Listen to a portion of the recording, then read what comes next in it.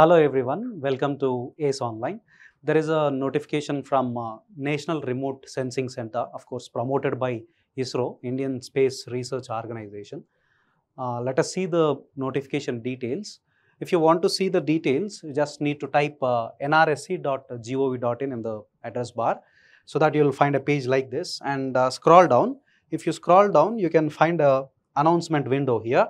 In that, advertisement number NRSC RMT1 2025, recruitment for the post of scientist engineer SC, which is dated on May 10th.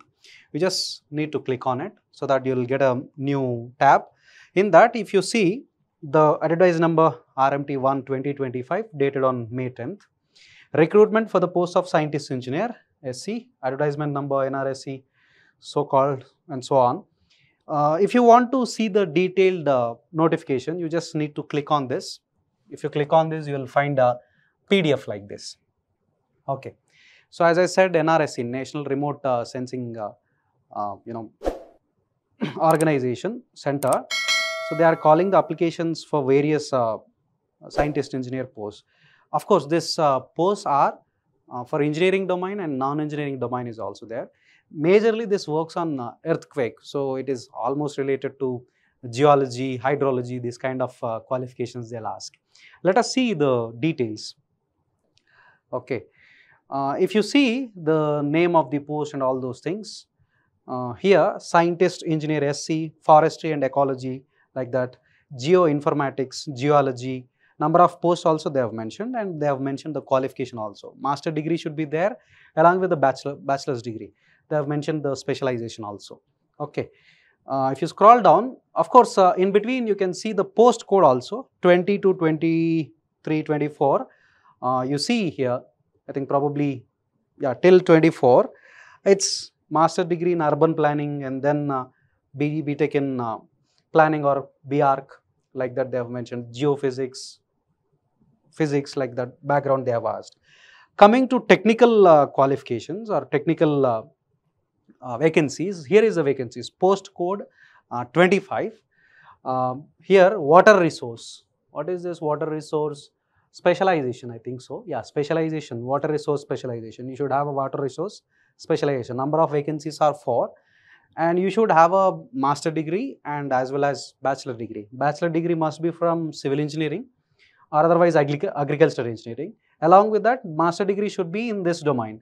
Civil engineering with a specialization in water resources or otherwise hydrology or soil and water, or else agricultural engineering with water resources, hydrology or soil and water, and so on. These are the specialization you need to have in your master's degree, along with the bachelor's degree in civil engineering or otherwise agricultural engineering. Along with this, another post code, that is 26th, same scientist engineer, geoinformatics. They are accepting the applications from ME, M.Tech in remote sensing and GIS, geoinformatics, artificial intelligence and machine learning also. Okay, if you have a master degree in AI ML, along with of course B.Tech in computer science or geoinformatics, you are eligible to apply for these posts. So for civil it is around, I think, 4, and for CSC it is around 10. Okay, so these are the vacancies. Okay. So if you want me to show you some more details, so about eligibility criteria, if you see, you should have a 65% on an average in master's degree, and similarly in bachelor's degree also around 60%. Those are the eligibility criteria from postcode 20 to 23. When it comes to 24, 25, 26, that is for civil and CSC branch, you should have a average aggregate minimum percentage of 60% in ME, M.Tech. Of course, CGPA also they have mentioned based on 10-point scale. And BA, B.Tech, it is 65% aggregate. Okay, so this is eligibility criteria. All right. So the application fees is around 750 rupees, obviously for open category, and 250 rupees for other reserved categories, it seems. Okay. Anyhow, so these are some details about application fee. Anyhow, SC, ST, they are exempted. Okay. Let me show you some more details here. The selection process is like this. So the exam is going to have two parts. One is technical part, another one is non-technical part. So if you see the part A, which is your discipline, okay, if you are from civil engineering technical questions will be there. Number of questions will be 60 MCQs will be there and 60 marks. Okay, you see here for each right answer you'll get a +1. If for each wrong answer you'll get 1/3 negative marks. Duration is 75 minutes. Okay. For M.Tech and M.Sc also they have mentioned separately. Be careful.